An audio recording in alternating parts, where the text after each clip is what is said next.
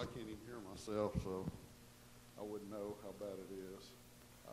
But as we were talking, as I was mentioning, there are prayer requests that maybe we want to make known, and there's a lot of good things that are going on. This week we celebrated graduation, and Emma made it. It was a close call, and Maddie too, since they're both basically valedictorians and did a great job. But we're so proud of them. That was a great time of celebration.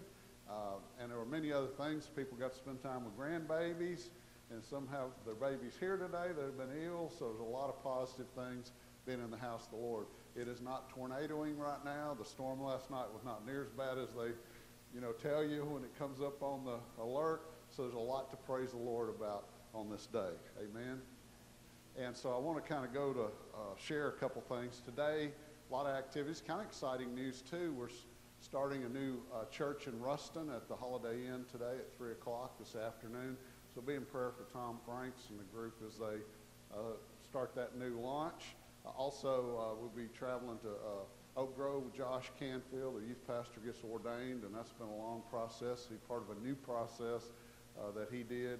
So a lot of traveling. I know Dana today and Liam's other grandmother will be grandmother goes to Nashville Day, and they'll be driving. So be in prayer for my wife and Miss Rita Cook as they drive to Nashville today to get Liam later this week.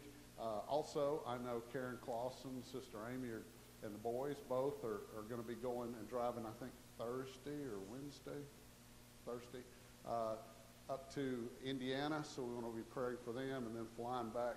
Amy will be flying back. She doesn't get to stay too long with the boys, so we want to be praying for safety. And I know there's many others perhaps that are traveling too. A lot of traveling going on, so I want to remember that in prayer as well.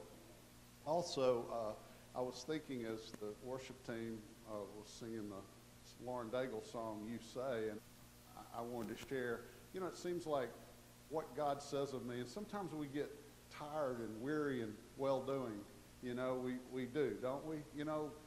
And if it's not true, then why would there be a scripture that says, no, I'm good. Why would he get tired and if the scripture didn't say, don't get weary and well-doing? Well, I'll admit to you in front of everybody, I get sometimes weary and well-doing. And I bet you do too. And it felt like this morning I was listening to worship music on the way, trying to get, in the spirit and just thinking about it.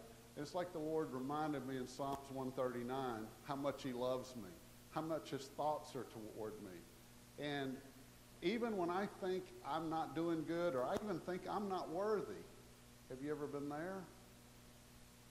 And I even think maybe I'm not on the right side of the whole deal.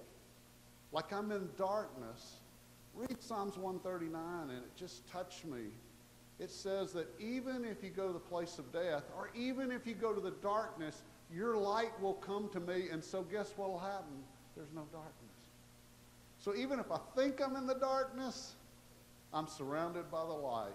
And what that light is the love of God for you and me. And that's encouraging to me. And I don't know, sometimes we just get in that blah and we need to be reminded. And based on looking at some of you today, I'm being real honest from up here, you really need that. So here's what we're going to do. We're going to do a couple things. See, we've already been weird this morning, right? We've been different. You've been sitting down. In a few moments, you're going to stand up. But you're going to do something that's really rarely ever occurs, and especially to Trey's jokes. You're going to smile. So right now, we're going to practice. This is very important. And I'm not being critical because, look, I'm ugly. I got it. I should get an ugly check from the government. I got that. But here's the thing I do want to tell you. You look better if you smile. So 1, 2, 3, smile. There you go. Look at you. 1, 2, 3, this side. Smile. Dad, try. Yeah, there you go. Okay. Now, Shannon, I know you can do it. Smile. There you go. Beautiful. Isn't that awesome? Let's stand. You feel better already. Father, as we go to prayer this morning and we've heard the worship songs, and Lord, there's so many awesome messages that come through those songs, but you do say a different thing about us, and it's always good than what Satan says about us and the forces of evil. And Lord, we go through life, and there's just times we get kind of down, and Lord, even when we're up spiritually deep in our heart in our faith, we kind of go through times it's just of searching or blah or whatever's going on. God, it's awesome to know that you're right there with us. Lord, can we just, in the midst of the junk, smile and know you're there? That you will never leave us, never forsake us. So I rebuke Satan and anything that he puts in all our minds to know this day we declare you are with us always. We are committed to you, and you are more than committed to us. There is now no condemnation in those who have accepted Christ Jesus. So, Lord, we believe that, and Lord, we cast all our cares and anxieties to you. There are my brothers and sisters here this morning that have many cares, physical, spiritual, emotional, Lord, all kinds of needs, family needs, financial needs, just struggles, Lord, maybe even attitudes that we have. We cast them to you right now. And Lord, we know that you are God, you're able, and you care. And Lord, we pray that your will would be done in all these situations. Guide us, nudge us, open doors, close doors. Be with us, we pray. And Lord, every need that's been mentioned and the 100 or so that's on our prayer list, every need there, God, we cast to you. May your will be done. In Jesus' name we pray. And all God's people said, amen. You may be seated. Ushers.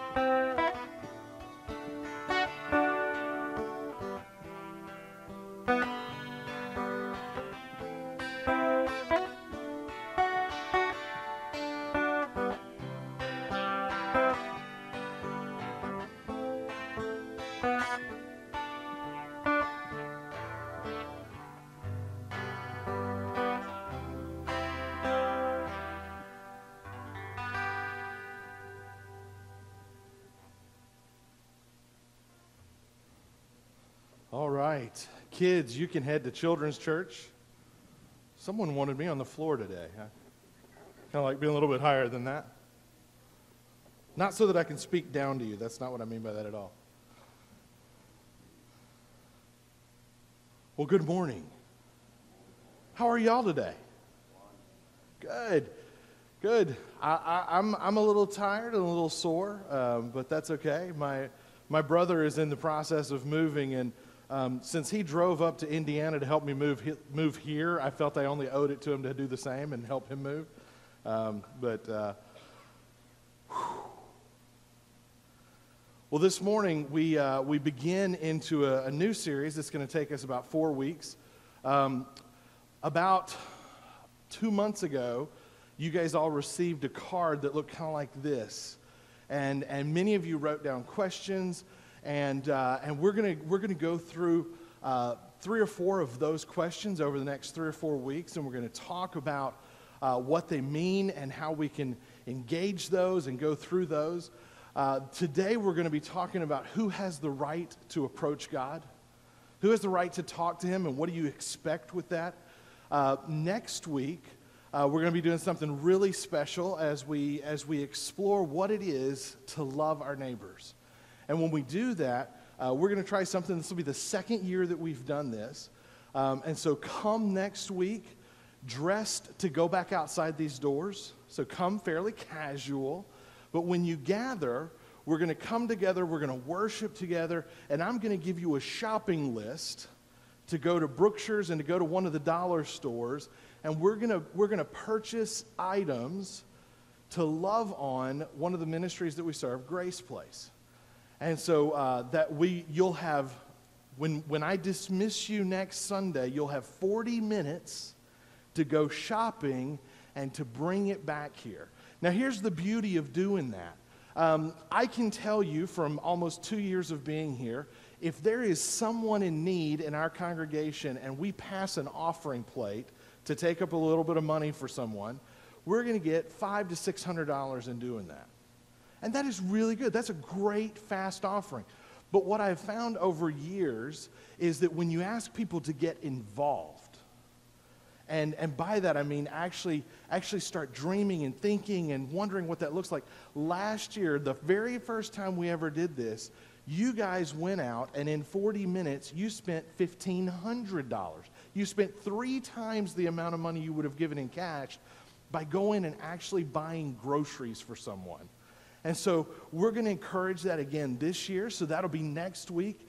The week after that, we're going to talk about righteousness based on one of the questions. And each week I'll show you the question. And then the week after that, we're going to talk about the Ark of the Covenant. That'll be a very interesting one as we see the progression and transition of how God speaks and how God carries out. And this is what it appeared on my form. And so there's, if this is your question, I'm not asking you to raise your hand today at all by any means. I just hope that I answer it appropriately to what you intended to ask, because we don't have a ton of space on here. But did normal people ever call out to God? Is it written that someone initiated a conversation with God, and what would happen if they did? And so we're going to take this as 3 separate questions, and we're going to kind of walk through this today, and we're going to talk about how you and I are impacted by this very question. So first and foremost, normal people. Is there anyone in this room who considers themselves normal? No, I know you. You're not. But neither am I. And so the term normal is not a great term, but let's just ask it this way.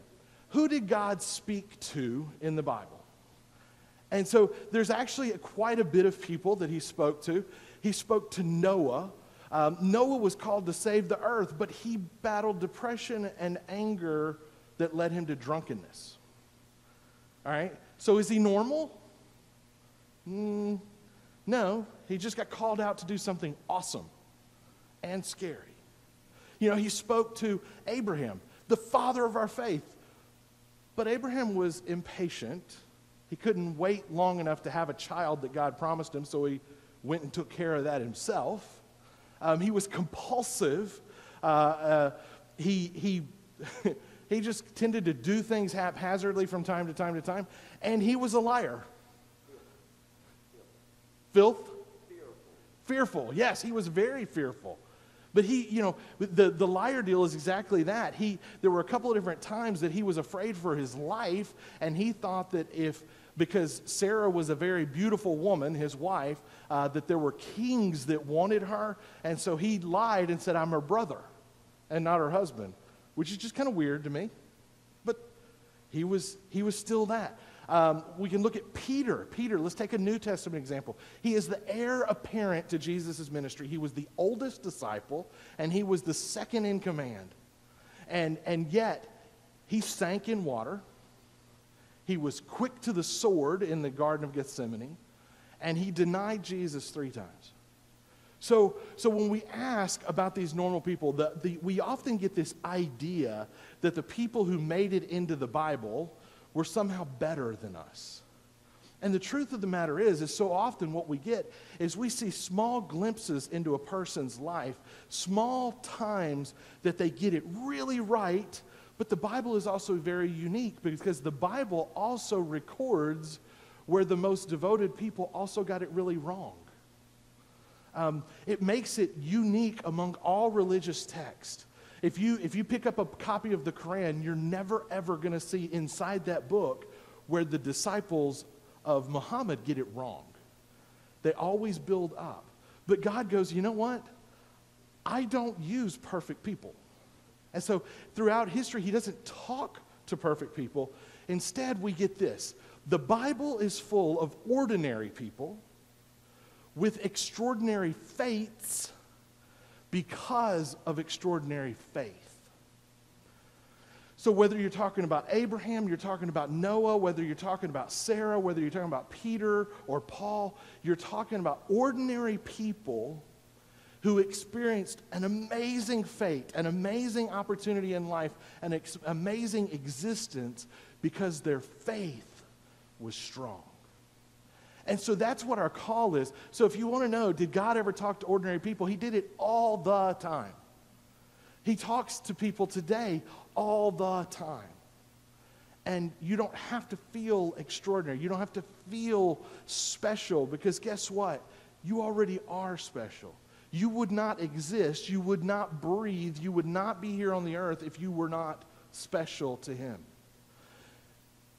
We've talked about this phrase. I've used this phrase 100 times since I've been here in the last couple of years. But God created you to love you, and he loves you just because he created you. That is who God is, and that's how he sees you. And is that God willing to talk to one of his kids? Oh, yeah. And so we are ordinary people, but we are heirs to the throne of God. And if we will only take that extraordinary faith, he will offer us an extraordinary fate. So let's keep looking through this. Again, do normal people ever call out to God? Is it written that someone initiated conversation with God? And what would happen if they did? So has anyone ever sat face to face with God? And yes, the answer to that is yes, there are people who have sat face to face. However, God was typically relegated to one place at one time.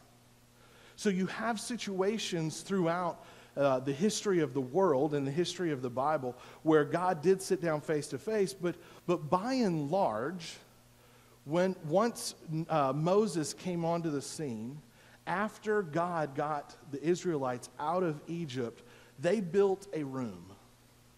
They built a room in a tent, and this tent was a place that Moses would go to sit and visit with God. And the way that they knew this, and here's an interesting thing. When we talk about face-to-face with God, it talks in the scripture that Moses sat and talked to God like a friend. But here's an interesting part of that. The way that the people knew that God was in the tent, because not everyone could see in the tent, was a cloud came down from heaven, went into the front door of the tent, and as far as we ever know, remained a cloud. Abraham was never allowed to see the face of God.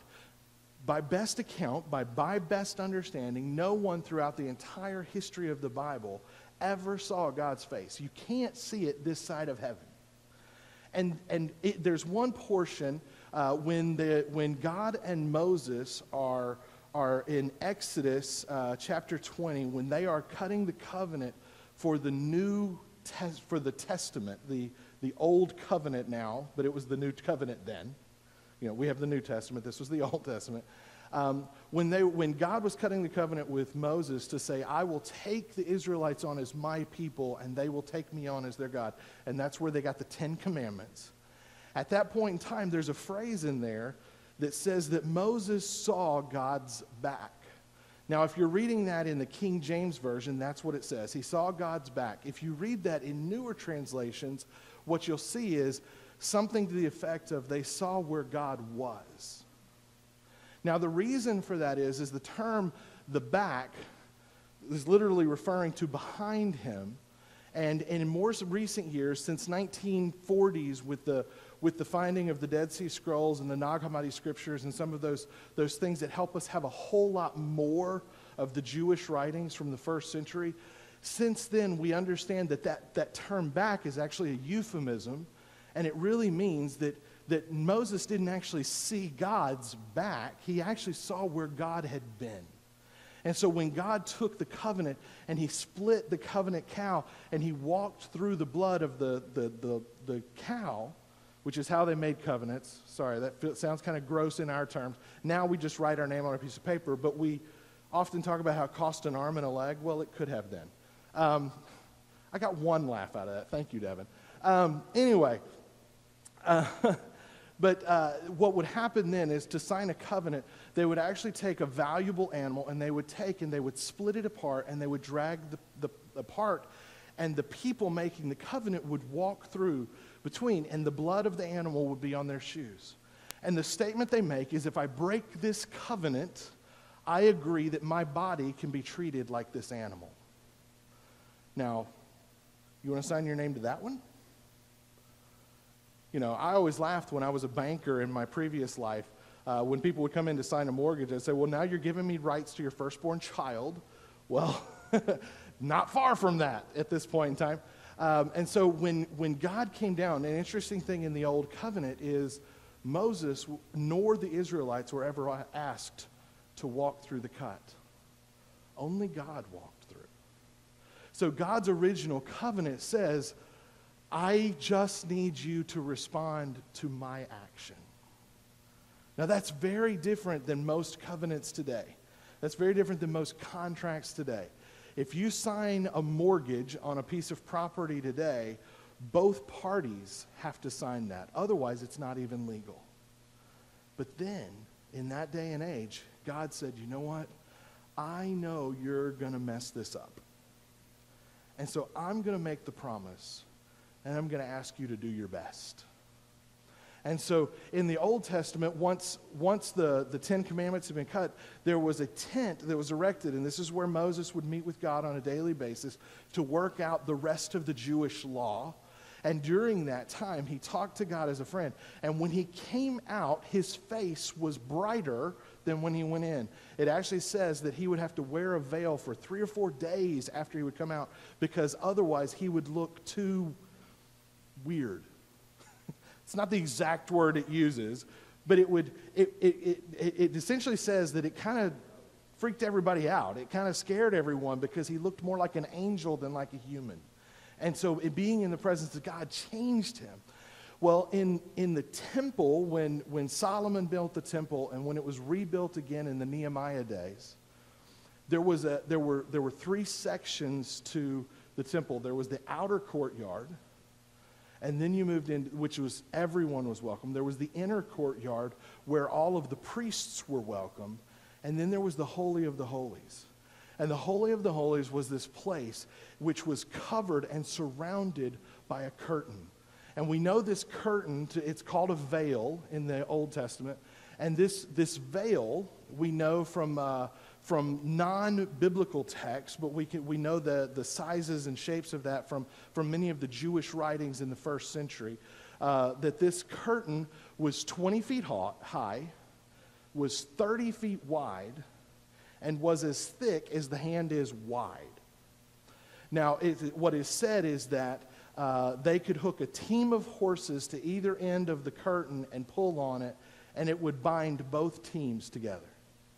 It also is recorded that they would change this curtain out. There was a group of women who were continuously making the next veil, because they would change out the veil every 6 months, and they would use one.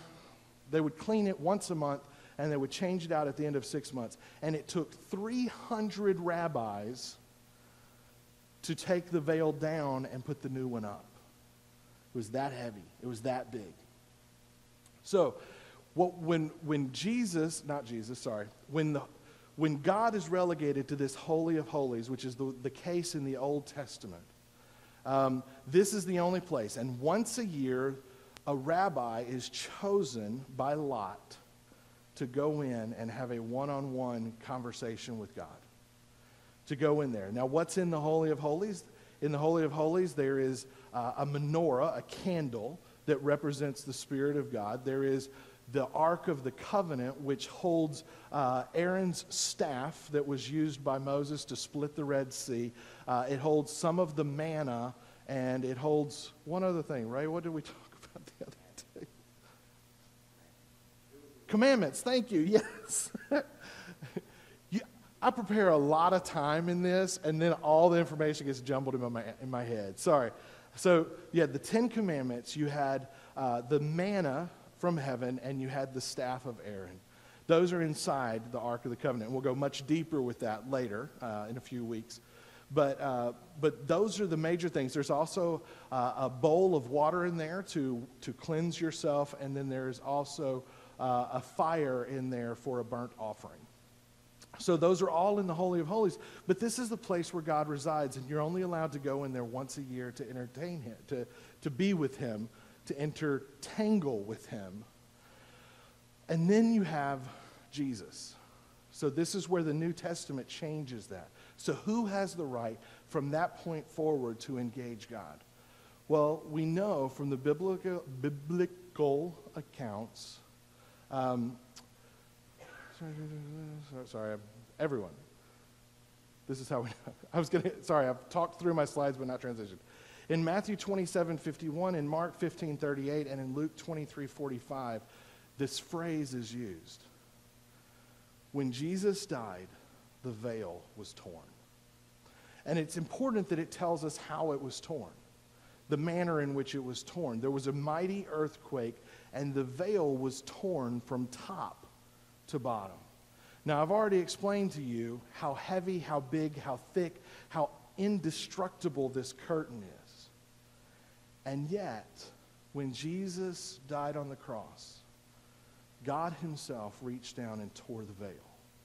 And what he said is, no longer is this the place you come to engage me, but I will engage you at the place we come together for.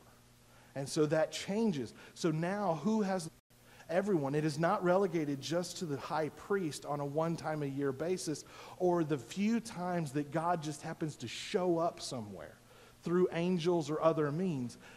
Now we have for the next 53 days, we have a holy space that is void, or at least is opened for the world to see in. And we have Jesus just 3 days later walking out of a grave and spending time with his disciples. And then we have on the 50th day after the resurrection, this day called Pentecost. And this day from Pentecost literally means the 50th day. But it was 7 weeks, and it was 7 weeks later. So 7 weeks of 7 days. On the 50th day, the Spirit of God poured out on all of the people. And that's what Pentecost Sunday is all about. And you have this interaction that actually takes us back and reminds us in the way and the phraseology and everything that happens, takes us right back to the time that God gave us the first commandments, that gave us that first testament.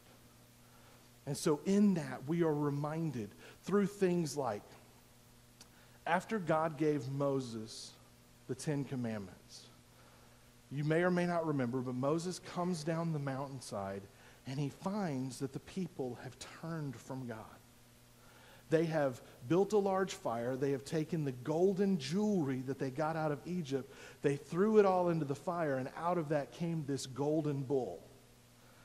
And so at that moment, Moses commands the Levites to cleanse the Israelites from those who did that. And we learn in Exodus that on that day, in one moment, 3,000 were killed. Now, what happens on the day of Pentecost? When the Spirit of God pours out, it says that 3,000 responded to the call of God. And 3,000 were added to their number. God is making a definitive statement that the completion of my people comes through this New Testament, this new gospel, and it comes because the Spirit is free to all.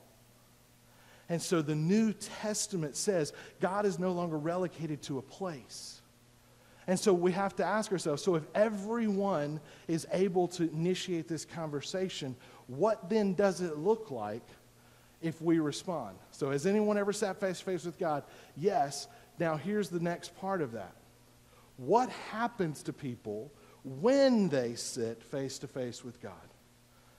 Abraham pleads for Sodom. He approaches God and God says, I'm going to destroy Sodom. And Abraham says, all right, why? He goes, well, there's not enough righteousness there. He says, so you're telling me, God, this is Abraham speaking, you're telling me that if there are if there are 50 good people in the city of Sodom, you would destroy them with everyone else? And God goes, oh, no.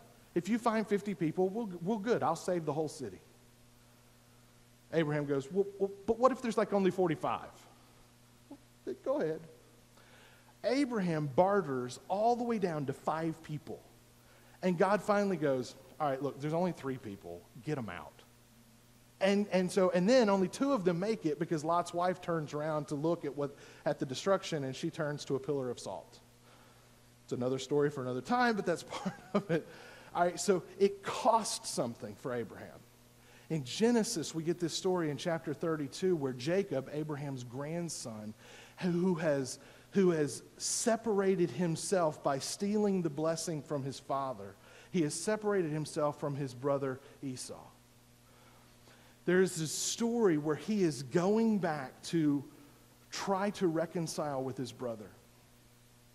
And on the night before he meets up with Esau, an angel of God appears to him on the beach, and he's all by himself.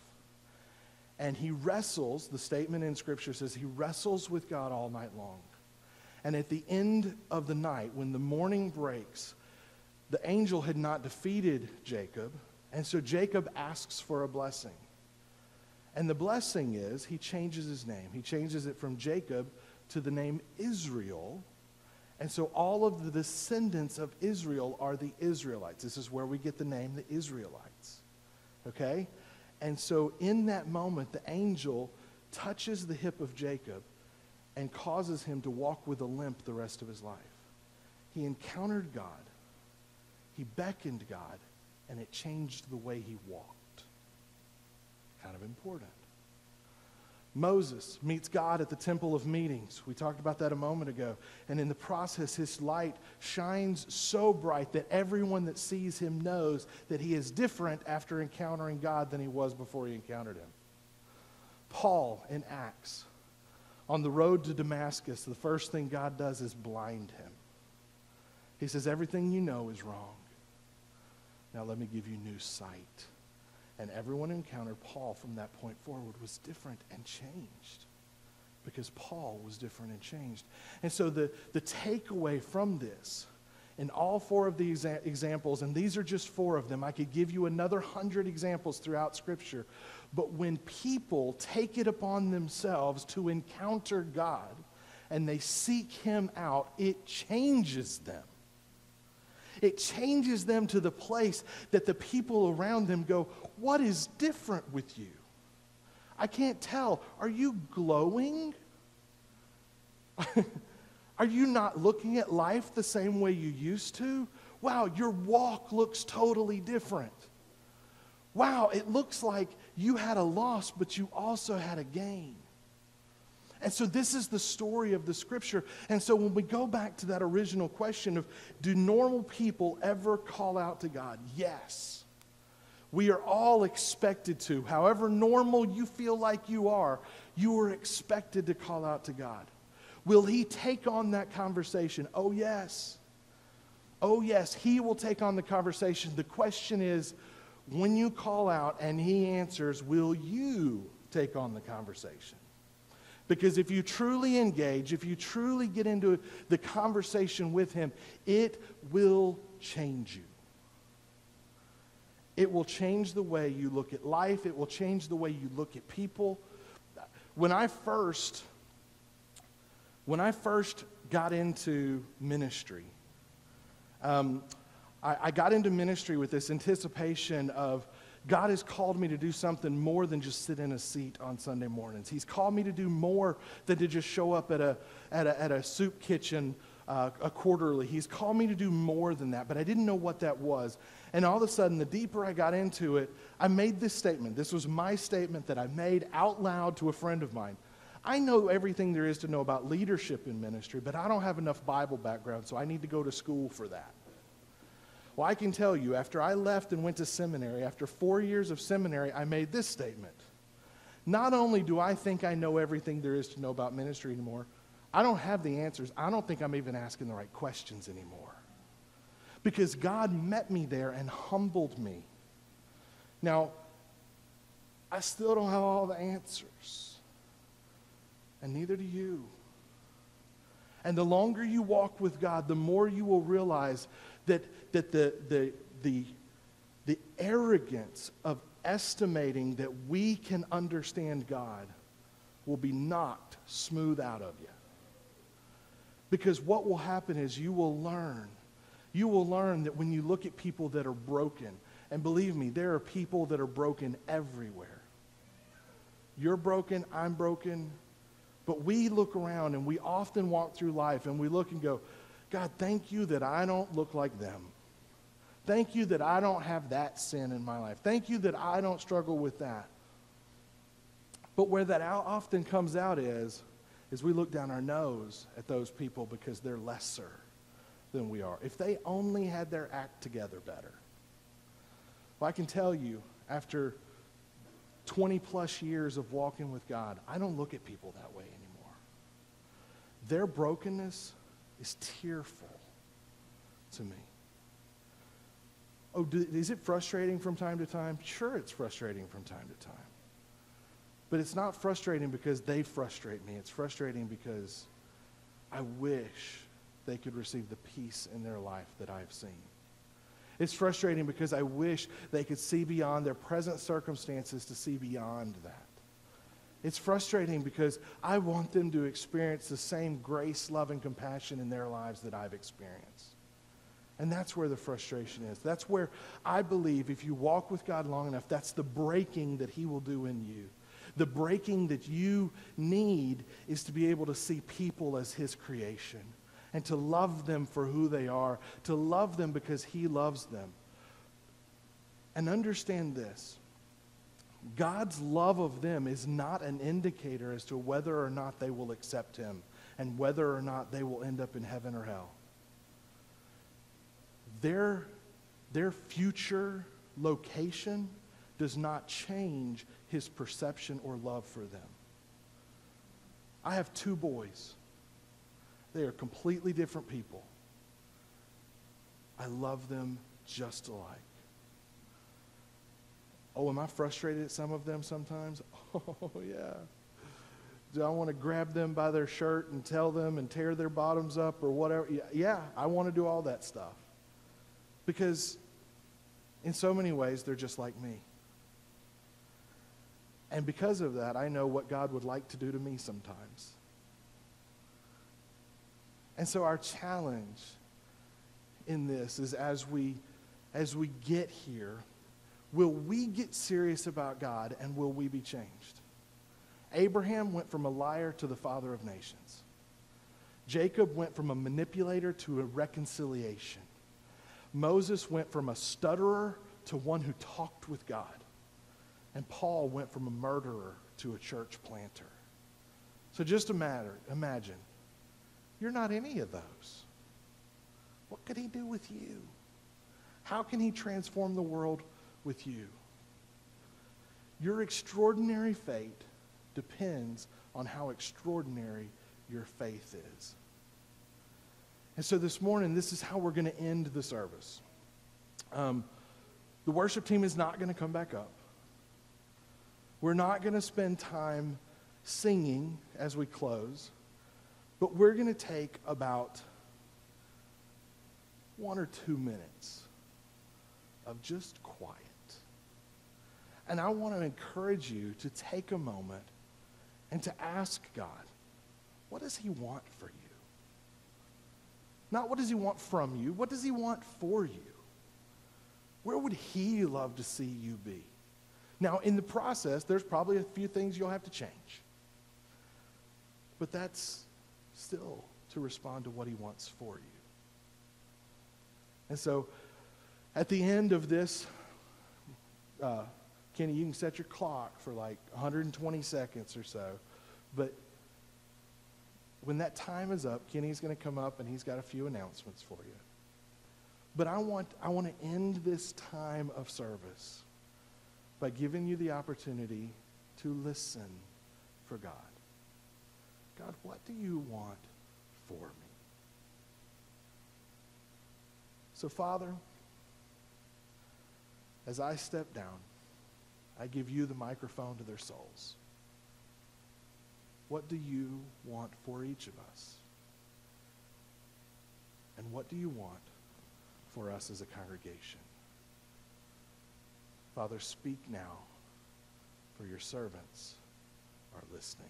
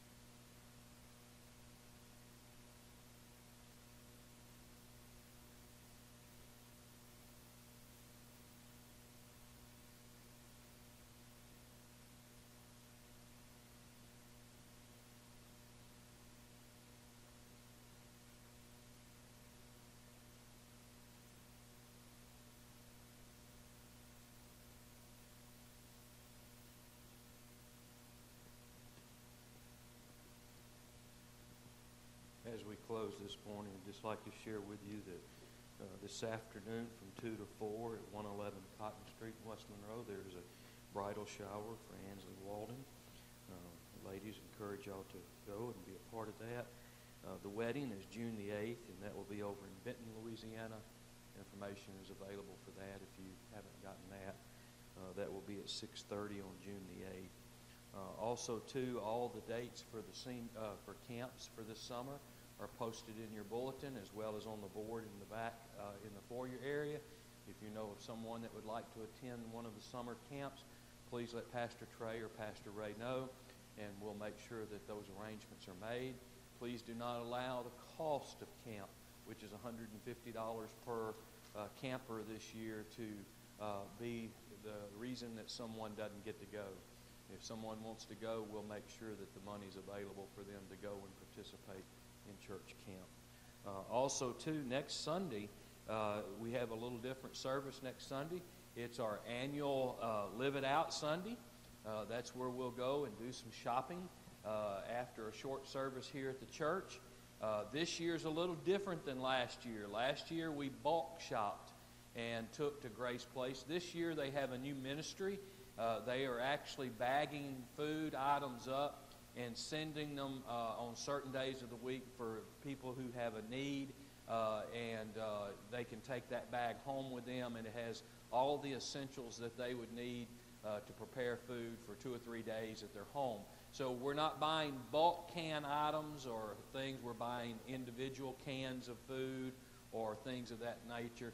I believe there's a list that's available, or there will be a list that's available next week to help you. But this week, if you're out shopping and you're wanting to pick up a few things to go along with what's going to be there next week, just remember it would be the kind of things that you would buy for home for you to fix for your family, because that's what we're going to do this time, and that way we can help them fill bags to send home with people who have a need. So that's how we'll do that for next Sunday. Also, too, just to let everyone know, so that you're not surprised, we're taking a 2-month break from donuts on Sunday mornings. School's out.